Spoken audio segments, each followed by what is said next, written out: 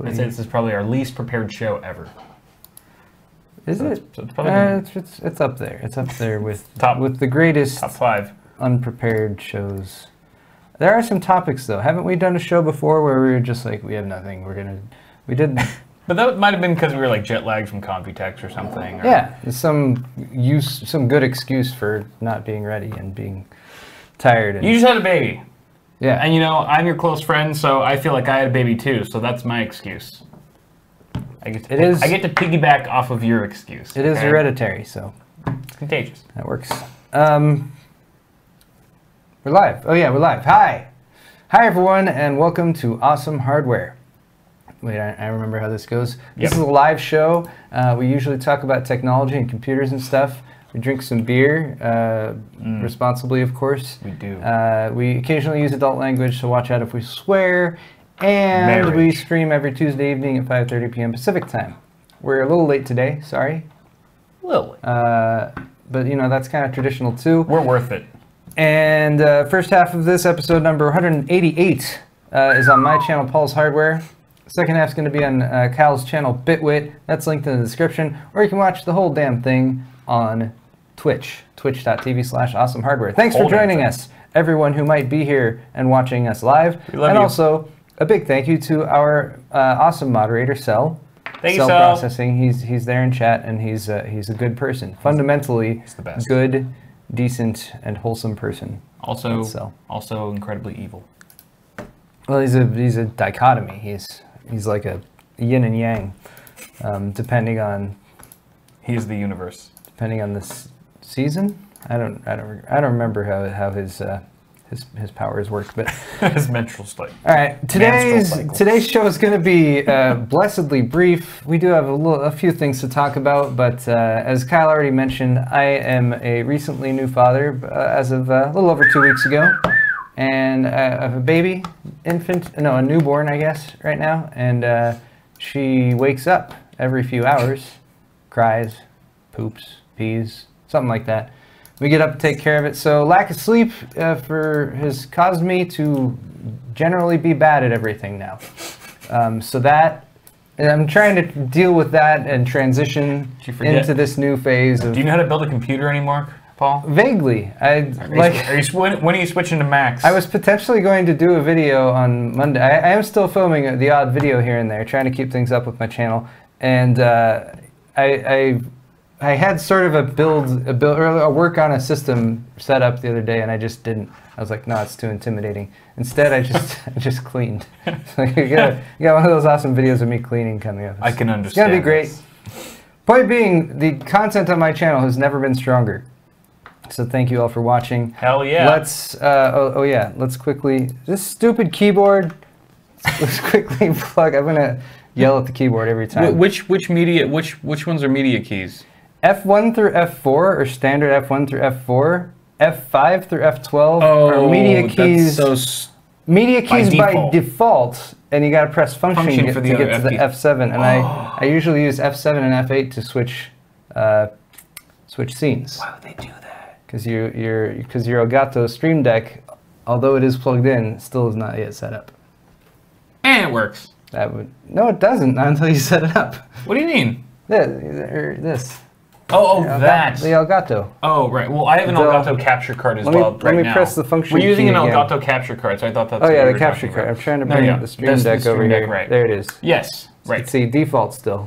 Well, now, if I'm going to continue using that keyboard with its awful key layout, then I think the Stream Deck, I think I need to actually we got to show people which keyboard we're talking trash on. It's a really nice keyboard. It looks nice. It's just super a poor design decision. Sexy. This is an Asus ROG. I don't know. Oh, it's a sample, so it doesn't say. The switches feel really nice. I think they're Cherry MX. It looks red. cool. I need to pull it over more. All right, can you guys even see it? There. ROG Strix Scope. Oh, the scope. I hope this isn't under NDA. I don't think it is. They just sent this to me. They just sent this to me this week. Maybe it is then. Who knows? No, definitely not. If it is, you didn't see it here. Anyway, I'm sure it's awesome in every other way, but I really don't like that decision with function for. Anyway, it got an IF Design Award. Clearly, the people behind IF didn't mind the function key. Obviously, that's like if If it got a design award. If you fixed this shitty part of your keyboard, you would have got a real award. That. Word. What the hell was I talking about? Our stores. Function F8. Our stores. Function F8. PulseHardware.net for my store. Check it out. Buy stuff. Kyle's store is bitwit.tech/store. Do the same there. It's all real nice. Okay. Do it. Moving on to some technology news. Okay. I have just the briefest smattering today. We're starting off with some interesting news. So we're expecting very soon some at least announcements, if not launch, of AMD's Ryzen 3000 series processors based on Zen 2 architecture, microarchitecture, 7nm manufacturing process. See, my brain's not completely fried. I can still say some of these things. You're all there. But a lot of question, because we're still using the AM4 socket on these new motherboards for these new processors. So the processors are backwards compatible, or so we are told. But what functionality will work one way or the other? And potentially good news here for people who bought like decent... Wait, see, I'm pressing wrong buttons again. Where'd it go? Okay. People who bought decent like AM4 motherboards, you might be able to pop a Ryzen 3000 series CPU in there and also get PCI Express Gen 4 support. PCIe 4.0, which is going to be one of the first platforms that has that. This article's from AnandTech. They released some BIOS updates for their existing X470 and B450 AM4 motherboards. They're specifically to support these new Zen 2 and Ryzen 3000 series processors. AnandTech went ahead and updated their Gigabyte X470 Gaming 7 Wi-Fi, flashed it to the latest F40 firmware, and found this little screen that says PCIe slot configuration. Apparently you can switch back to Gen 1, which is useful, very useful for those of you. Maybe for benchmarking. But you got Gen 4 in there, so you can pop in Gen 4. You would have to have an actual Ryzen 3000 series CPU installed for support for that, but it does seem like there's potentially some backwards compatibility going through there. That's pretty cool. This has not been officially confirmed by Gigabyte or by any other motherboard manufacturer or by AMD, so I guess still a bit of grain of salt there, but it is something that's in the BIOS, and they usually don't do that unless it is going to be a thing in some way. For current motherboards in the market, according to the article, it would depend on how they're built, because PCIe 4.0 specifications state that the traces, the connections between the CPU and the slots, need to be a minimum length. They need to be short enough. Otherwise, they probably have signaling issues and can't maintain higher frequencies. Or anyway, so that would mean that it is probable but not confirmed that some existing X370, B350, X470, and B450 motherboards might get support for this, with the new processor, of course. So cool. I've done lots of build videos over the past few years with 300 series and 400 series AMD motherboards, and one of the reasons I like to recommend it is because of the upgrade path. And for a lot of people who might have initially jumped on with maybe a Ryzen APU like a 2200 or a 2400, or maybe like a 6-core, then when these new CPUs come out, it would be pretty stinking cool to just be able to buy just that CPU and pop it in and go from a 6-core 12-thread to a much faster 8-core 16-thread, or even better, a 12-core or 16-core or something like that. Yeah. And if this is true again, then it would mean that they're potentially not locking out that PCIe 4.0 functionality to sell the 500 series motherboards, which you could totally see them doing, because we've been trained by Intel to think that they're going to do the dick move, rather than provide more support down for people who already own hardware and not try to force people to buy new stuff. Right. So cool if they do this. Again, still not 100% confirmed, but this was the most interesting thing that I saw as I frantically prepared for the show in the past hour. Definitely sounds more like an AMD thing to do than an Intel thing. Yes. And then that is something that, that's one of the great things about having AMD kind of resurgent and being competitive again, is one of the things that they have done pretty consistently is provided things that Intel typically locks out to much higher price points, like unlock CPUs for overclocking, and other stuff too that I can't think of right now because my brain. My brain. Kyle, you're doing great. You can think of something, right? Yeah, sure. Yeah, of course. Well, I think I'm sort of the same way as you when someone is looking to me for advice on building a new system for gaming, and they have a limited budget. Usually it's a fixed budget, right? Like most people. And I almost always recommend a Ryzen platform, specifically because of the upgrade path, because most of the time you want, if gaming's your MO, you want to dump most of your money into your GPU as opposed to your CPU. So maybe you can't afford a blazing fast balls to the wall CPU, but that's okay. Most games are GPU bound anyways. Spend the most you can, buy the nicest and fastest graphics card you can afford. And even though maybe you might see a little bit, maybe your CPU might not be completely up to snuff, maybe it falls somewhat into the bottleneck category, you can still upgrade it down the line and eventually, you know, balance the parts a little bit better. You're still going to get pretty decent gaming performance even with like a Ryzen 5 processor, for example, if you paired it with, say, an RTX 2070 or even an RTX 2080. But yeah, I think it's a great option. It's incredibly flexible. It doesn't lock you in. And replacing out the CPU and doing a quick BIOS update is so much simpler just from a hardware perspective than having to swap out your motherboard. That's literally connected to everything else in your system. So I do appreciate that too. But hopefully we will be getting many more answers to a lot of questions about this stuff like really soon, because Computex is like right around the corner. Couple weeks away. Wait, it's like 1 week, a week and a few days away. A week and a few days away now. It's too close. Kyle's going. I am not. I'm staying home this year because of the baby. Lucky. But I'm going to be doing some, some sort of compilation videos. Probably steal Kyle's video and like reuse it without his permission. Sounds like a great plan, actually. But yeah, I'm gonna try to sort of eat the Computex news and digest it, and then sort of process it into something that you can then consume. That's probably honestly way more effective and efficient than actually going there and being so frantic and having a million thoughts through your mind and being super stressed out as you're running from booth to booth 15 times a day. Like, your content's probably going to be better than any of the people who are actually there, including mine. I'm going to try to take more focused. I'm going to try to take advantage of that. Yeah. But you have the baby handicap as well. Yeah. Well, I mean, that's true for now until forever. But what was I going to say? What was I going to say? Oh, I'm planning on going back. Like, I really do enjoy going to Computex every year, even though it's Taiwan in like the worst possible time when it's just hot and humid and really uncomfortable if you go outside. I really like going. And it's one of those events that I've been doing for a while now. So I'm going to miss it, but I'll be back. Even if my regurgitated stuff this year does super awesome, I'll probably... Anyway. What's next? Taiwan. You have Microsoft Paint? Yes. Wow. MS Paint. Okay. It's getting an update. As you can see, really, we started on a somewhat interesting story, and it's quickly going downhill. I think this is the highlight of the week. I think this is very interesting. MS Paint, which all of you use all the time. Every day. It's been available in Windows since time immemorial. And Microsoft had said that they were going to get rid of it. It was going to be deprecated, so they say in future Windows 10 updates. But a bunch of people were like, no, I like Paint.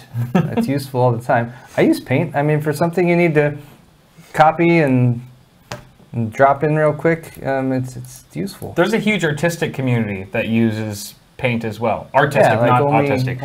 Only Paint. I saw some guy draw like a photorealistic image of Thanos in MS Paint, and it looked like a movie poster. It was like, it looked better than the CG and in freaking Endgame. Wow, it was really impressive. That's high praise. I'm getting called by a sandwich bakery at the moment, a Vietnamese sandwich bakery. I have no idea why.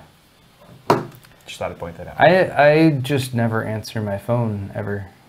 No, I don't either. It's so useless and horrible. Yeah. Like, unless it's my mom or my wife. Who would have thought that, everyone has such quick, easy access to phones now. In your pocket, ready, and the one thing that a phone originally did, it's so horrible because you never get calls from people. No. Or from people you want to talk to. It's all spam. Spam, trying to sell you stuff. It really is. On some sort of list. It's just another Mailing list, yeah. Just, you know. Just a way to penetrate our faces. MS Paint, though. MS Paint. How are they updating it? You can use the arrow keys to move around. That's really... Use the arrow keys to move the on-screen cursor. What? Use the space bar to activate the tool. They're adding... Because normally you got to use the mouse. Not everyone can use a mouse easily. So as an accessibility option, you can now use the keyboard controls as a primary input mechanism. It's more precise, yeah. We have here this gorgeously rendered desert landscape Vista, which was created with only keyboard controls as part of Microsoft's validation testing, obviously by one of the artists on their team. That is... I want that hanging up in my house. It's transfixing. I am transfixed. Also, they have some general enhancements to the way Paint interacts with screen readers, such as Windows Narrator. More accessibility options. Can you just say, narrator, draw me a desert? And probably, yeah, and that's what it does. That'd be nice. I would imagine. Just uses that would be my expectation. Learning. All right, let's move on here. Lastly, for news, I have here a horror story. A horror story, not a horror story. That, in case you misheard me there. Well, it's a horror story about a horror. It's a horror story. Yeah, you're right. This is written up over on the subreddit Asshole Design, because that's where the post was posted that got a lot of attention. I originally saw this on Reddit. Incredible. I'm sorry, I originally saw this on Twitter, because that's where Mumbo Jumbo, who is a YouTuber, does Minecraft videos. He does some other stuff too. But I went on a random time where I was... Remember when I got the Xbox One and it had Minecraft on it and I started playing and then I was like, oh, this sucks. And I installed it back on the computer again. And I was playing Minecraft, like, sort of briefly. I forget when that was. But I started watching Mumbo Jumbo videos. They're really entertaining. He just has such a sort of light personality, like he's very easygoing, and you know, he goes around in Minecraft and does stuff. They have a series called Hermitcraft, but he posted this tweet. A company is systematically copyright claiming every video I have ever made, despite me owning the rights to all music used in them. Please tell me I don't have to manually dispute all 1,800 claims. Of course you do. We have... this is YouTube we're talking about. They're not going to make anything easy for the creator in this case. Oh, Jesus Christ, I was just trying to... That's him. I just wanted to give a quick gander at his channel. Yeah, I mean, he's got a huge following. Or, I'm sorry, 800... Oh, this is her Hermitcraft channel. That's not... He's 3.1 million subscribers. Strong channel. So, yeah. Very big.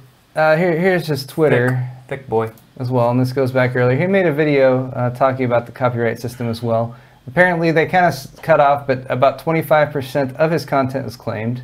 He is now in contact with YouTube, so this got a decent amount of traction. Like, people were talking about this because he is a fairly big YouTuber, and I think for a lot of people like me and Kyle, you see something like this and you're like, oh my gosh, that could so easily happen to me. The fact is, for doing a content ID claim, once you have enough subscribers, you have access to that. I have access to the system. I can go and it will tell me all of the videos that I've ever made where it has flagged other videos with content ID that have used what it recognizes as my content. I can bulk flag all those videos, and you have the option. You can say, leave the video up and monetized, but the monetization goes to me now. Or you can take the video down, I think, is one of the options. Right. And then whoever put that video up that was claimed, then they get an email, and then they go in and they can dispute it. But when you're disputing them, you can only do it one at a time. And it's about 5 or 6 clicks to get through, and you have to click the thing and say okay, and you have to type a little thing that says I own this content for whatever reason. So I've gotten some recently. I had some old ad rev audio micro music that was getting picked up in some of the videos. I just went and individually disputed all of those, and thankfully most of them were released. Something like this, like, you can't do that. Or, I mean, you could, but how much of your time, which you should be spending making videos or otherwise, is then being, used in that way. Especially when you know that the company that did that did not need to invest that much time in putting those claims up. This is why I say, like, an MCN is like a lifesaver. Because if I brought this to full screen, which is my MCN, it's your MCN as well, they would for the most part they would take care of this. Now it kind of sucks because if you're a smaller channel, you don't get as much support. Sometimes you don't get like a one-on-one, person like helping you out. But but it's usually the larger channels who are getting attacked in this capacity anyway. So if that happens to you, the MCN has been really helpful. It's like, okay, they're taking a cut of my earnings every single month, and a lot of times it seems like they're just, taking your dough, skimming off the top for nothing. But when shit like this hits the fan, you're really thankful that you have them. It's kind of like having insurance. Like, nothing bad's going to happen. But then every once in a while, something bad does happen. And it's nice to have that support system, legal team, and all that stuff. So. Just a quick thought. So his most recent update is that it's apparently a song he has that he has been using, that he has permission from the artist, but the artist used a sample that was picked up by Warner's Content ID bot. So there you go. And his lesson is not only should you ensure you have complete rights to the music you're using, but also ensure that you ask about any samples that have been used. Otherwise, you can be in that situation. So small like that. And I guess that would be another potential, so Kyle and I are both with full screen. Full screen gives you access to Epidemic Sound. That's the music content platform, and that's where I get pretty much all the music that I use currently. So all of that should be clear. You would think. But, there is a possibility that somebody who makes music for Epidemic Sound could use something that was picked up otherwise. One of the really annoying things that's happened to me is it's an old track that was used. Yeah. Somebody a couple years later uses that track and sings over it or something and sort of makes a song with it.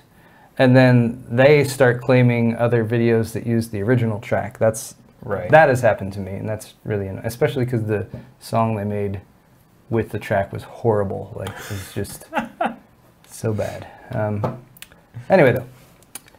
That's all I got. That's good. That's good. I hope he works it out. Yeah, me too. Mumbo jumbo. An old mumbo. All right, so that's all I have for my sort of prepared content for today. But we're going to do a little Q&A. Okay. Take some donations. Yeah. Let's answer questions that have been asked in chat. Papa Q, 100 Danish krona. Yeah, I think DKK. I think Democratic Korean krona. We'll just say 100 dick. Congrats, Paul. Okay. Are Hero and Nori okay with your baby girl being all noisy and demanding attention? That's a good question. How are the puppers handling all this? I've been asked that several times. Fortunately, so far, it's all been good. Good. Excuse me. My dogs have some triggers that get them barking pretty loud. Most of the time, they're pretty quiet. But every once in a while, they can kind of go off. Sure. Fortunately, my daughter Hannah does not react to that. They just... that's good. Yeah. That's really good. So that's cool. And when she cries, which she does sometimes as well, which can also be quite loud, they don't seem to mind that either. So that's awesome. That's also cool. Well, I see a question in chat right now from Hit the Vape, who's asked if there's any update with giveaway items. The giveaway items have been given away. No, that's what happens. I took a little bit longer to follow up on that. This is a very dragged out 1 million subscriber thank you giveaway that I've been doing. But actually today I was able to spend some time and work on those. So all of the currently claimed prize winners have had their info sent to vendors who will be sending prizes out. I just shipped out today and went and dropped off the computer build in the Dr. Zaber Sentry 2.0 that I put together. That was the first prize It's a nice giveaway. system. Yeah, so that got shipped out today. There's still one prize that has not been claimed. It was prize number 5. And the dude was supposed to get 24 hours to claim it, but he actually got 6 days because you know how on top of things I am right now. But he never responded. So I emailed him today and said, sorry, I'm picking again. Picked a new winner. Did the tweet for that and everything. And then the original winner did contact me back. So I am going to see if the new winner responds, which they have 24 hours to do. And if they don't, I think I might go back to the original winner just because it's somebody who I've responded to an email. They were also very nice. I have to give them credit for that. They weren't like, oh, that sucks or whatever. He was very just like, you know, I forget exactly what he said, but he was cool about it and polite and stuff. So I appreciate that. Yeah. But anyway. Cool. Yeah. Any we got a couple more here. MB67, $13.37. Car mods are finished for now, so awesome hardware donations are more consistent. Cheers, Paul, and once again, congrats to you and Mrs. Paul's Hardware. Thank you, Mike. Beautiful. And cheers to you as well, sir. Yeah. Much appreciated. I hope the car mods are treating you nicely. Hope you dig them. Car mods are fun. Have you seen any of his pictures? Not of the car mods. I think maybe once a couple weeks ago. He might have shown one with us. His shared one.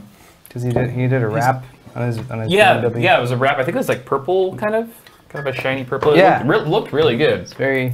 I like purple. Purple's a nice. It used to be my favorite color when I was younger because it's the type of color I feel like I've only seen cars painted that color in like GTA. You can get all those weird different right shimmery. Or like an auto. It's a car wrap. show. It's a wrap though, but. Yeah. It's like a super pro wrap, so. Oh yeah, wraps are great. Protects your car too. Actually very functional. Yeah. Okay. Let's go to Show Next Show. $5, no comment. Thank you, Mr. Show. Yes. Glad you liked the show. Thank you very much. Scott F. Everyone put F in chat for Scott. No, it's probably just Scott F to pay respects. 825, 825, 8.25, 82.50, etc. is a lucky amount in my family. Oh, okay. I pass this luck on to your fam, especially your LO. Congrats and welcome to fatherhood. Especially your LO? Capital L. Do you mean SO? I mean, the L's very far away from the S on the keyboard. You're right. I don't know what LO. Pass this luck on to your fam, especially your LO. Especially little your one. Little one. Little one! Yeah, chat is amazing! I love how chat can make you feel smarter. Chat is like having Game Shark for real life. That's true. They just tell you things. Amazing. And you know them. Thank you though, but thank you. I take all the luck. Oh man. Loves the luck. That's cool. 825. You know, 8's my lucky number. Because when I was in elementary school, we each were assigned a number based on when our name came up in our roll sheet, and I was 8. You know, my last name is Hanson, so H, I guess, whatever. So 8 was always my lucky number. This meaning that this show is technically should be my luckiest show that we've ever done because it's got 2 8s in it. Yeah. And I won't have another show this lucky until episode 888. So. Well, we had episode 88 before. Right, that's true. But yeah, I guess that's true. I guess this is it's tied. It's tied for first. Yeah, it feels lucky because I mean we haven't planned the show really at all, and I feel like it's going pretty well. It's got to be that second 8, you know. So you want to know a random kind of lucky thing as well with dealing with last names and stuff? What's that? All right, so completely didn't realize this. I just had a daughter. You did. Her name's Hannah. Starts with an H. My sister was messaging me about a gift we were getting for my mom, having the initials of all of their grandkids on them. My sister's kids are Evan and Ian. My last name is Heimlich. Right. First 3 letters are H-E-I. Hannah, Evan, Ian. So, and I just completely not intentional that happened that way. So you need So she sent me a picture of it with this little thing, and it has these little initials on it. I was like H-E-I. It's like starting to spell out your last name. It's kind of like it's spelled in the last. Anyway, it was just. There used to be 5 more grandkids, all named with those. That's what I was saying. So my other sister, who just got married on Sunday, she needs to have 5 kids. Spelling the rest. That's her. That's on her. What does that mean? Like you can't have any more? Your other sister can't have any more? You guys are done? Tapping out already?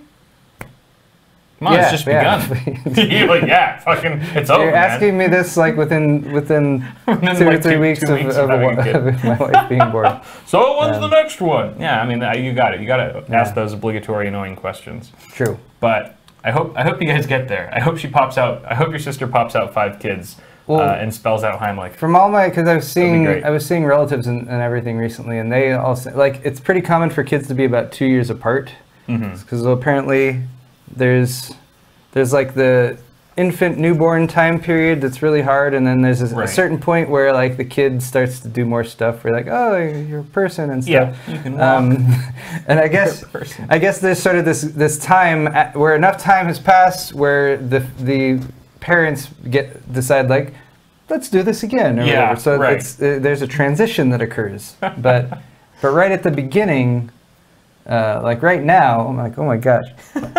What I've been considering is like people who have twins or triplets or more. Yeah, it's got to be like and deal with multiple entities, doing all the things that the babies do. Anyway, you got to hire someone at that point. True. All right. Got a helper. We got a few more. Got a few more here. Bazinga X, $20. Toys for the baby. Thank you, Bazinga. You just give your daughter the $20 bill. Yeah, just a 20. Just play with that. Fold it like origami. She'll grow up very successful, very wealthy. Oh yeah. Good luck in China. Char Chris Sivorong. What a cool name. Sivorong. Cool.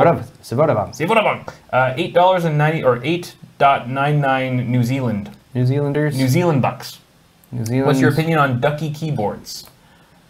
I like the way they look. I've never actually used one regularly. I've never owned a ducky keyboard, but I've heard very good things about the quality, about the craftsmanship. And they use Cherry MX switches, genuine switches most of the time. So I like them as much as I can. Yeah, I'm kind of in the same boat. I've never had a ducky keyboard, but I've used them before, and they're solidly built, good keyboards. I mean, a lot of keyboards are only as good as the switches they use, and they use a variety of switches, but including Cherries, and I think they have some other ones that. But anyway, yeah, I've gone to their booth at Computex. Yeah. Oh yeah, they're nice. Type on the keyboards. Next up we have Cell. Cell, why are you giving us money? Cell. Stop it. $10. Gosh. Congrats again, Paul. I've been looking at some upgrades to the PC. Been making more content in Adobe Premiere for YouTube. Ew. I record mostly 1080, 60, and 4K 30. What upgrade should I look at? Well, CPU and memory. That's what I do too, like 1080, 60, 4K 30. I try to do one or the other of those. Yeah, I mean, if you're dealing with a lot of video files, then your storage is probably going to be up there. If you're doing a lot of transcoding, then you're going to want a lot of CPU horsepower. So make sure you have enough capacity on an SSD to actually edit on. Yeah. Like dump your raw files and edit from your SSD. And if you can spread the workload across multiple drives, that's even better. So boot off of an SSD and have your raw footage on a different SSD. Don't even use a mechanical hard drive. And then if you have another one for your cache, that's even better. Exactly. NVMe is really nice. I forget what CPU Cell has. And then of course you want, didn't he have a 6-core? No, 1700. I think if he's still using the build that we made him. Then that should be pretty solid for right? now. I think that had 1700 in it. I thought it was an 8-core. My memory's too bad to say. You have to look up the video. Yeah. But if it is... It's crazy how moving from video to video every week can sort of just destroy your memory of what you've done in the past. But that's why you can always look up stuff on YouTube and be like, oh yeah, I remember when I did that thing. He has 4 512 gig SSDs. Oh, you're good. And it was a 1700X. You're smooth sailing in those departments. That's pretty nice. Yeah. But I mean, look at the pricing for 1 and 2 terabyte SSDs has gotten really good. Yeah. Just don't get a 660p, the Intel. Those are they get bogged down with heavy reads and writes and not as good for video editing. You're fine without NVMe. Cell, what's your channel name? Cell streams on Twitch. It's just Cell Processing on Twitch. It's just Cell Processing on Twitch. Yeah. And does Cell have YouTube? He does.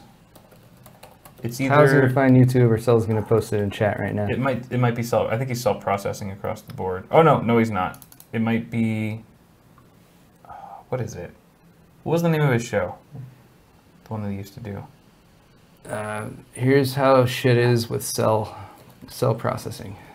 I'm just kidding. I made that. This channel does not exist.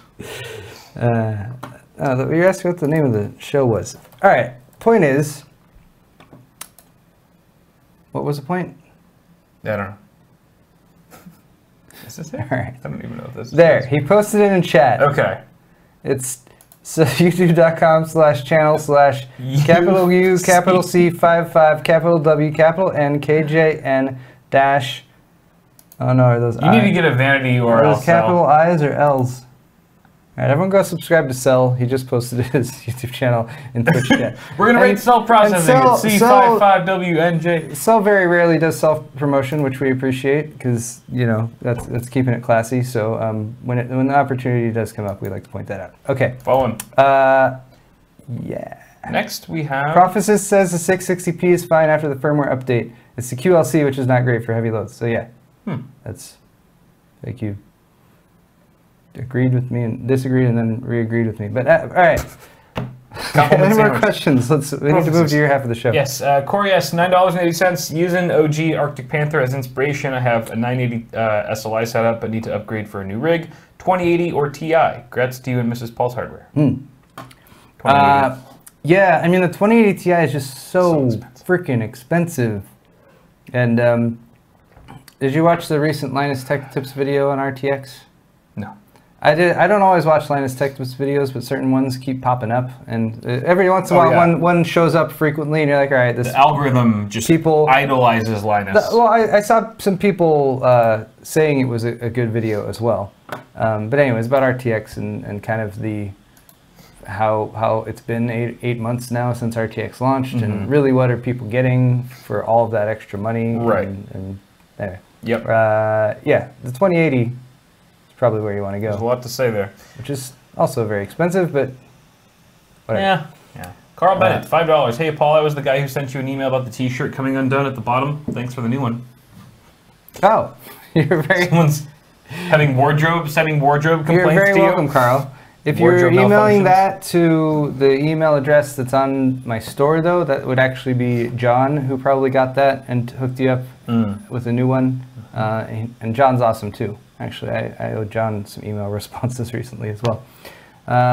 One more. Ian Santiago, the last one for Paul's half, $6.37. I was going to spend this on a burger, soda, and fries. Instead, I seek advice. Should I get a graphics card now, 2080, or wait? I have a 2700X and a GTX 1050 Ti. Ooh, you really want to upgrade from that 1050 Ti. I would wait for Navi, because, I mean, why not? It's almost here. Yeah.